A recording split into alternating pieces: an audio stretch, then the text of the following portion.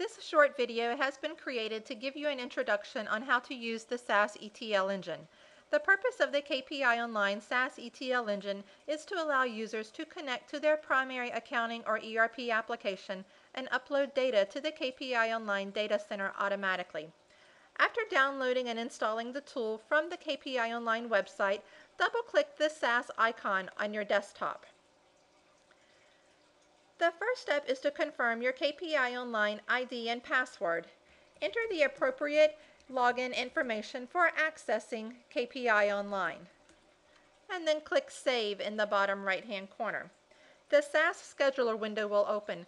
This window will display all of the configured uploaded schedules. To add a new schedule, click Add. The SaaS Task Configuration window will open.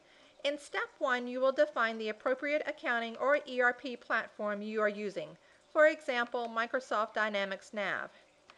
Next, select the appropriate model in which you wish to upload data to, for example, revenue, and then click Next. In Step 2, you will define the ODBC data connection that is used to connect to your accounting or ERP platform.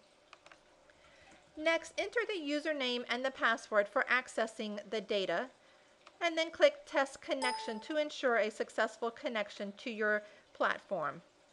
Click Next in the bottom right-hand corner. If you are using multiple companies within your accounting or ERP platform, you will be prompted to select the appropriate company, and then click Next.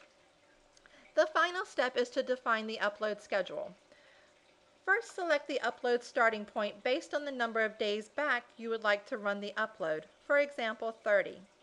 Secondly, select the schedule type. You can choose between daily, weekly, or monthly.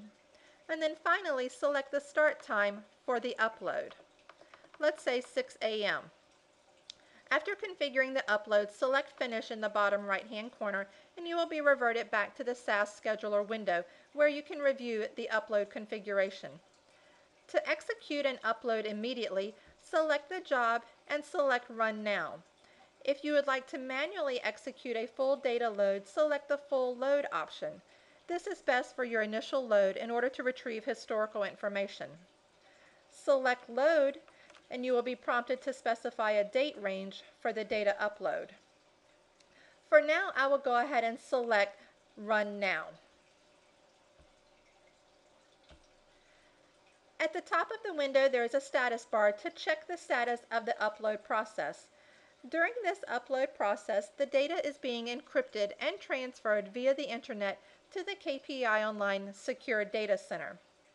Once the upload process has completed, I can select Close to close out of the window. And that's it. You have now successfully configured the SaaS ETL engine. For any questions on the configuration or the usage of the SaaS ETL engine, please feel free to reach us via email at support@kpionline.com.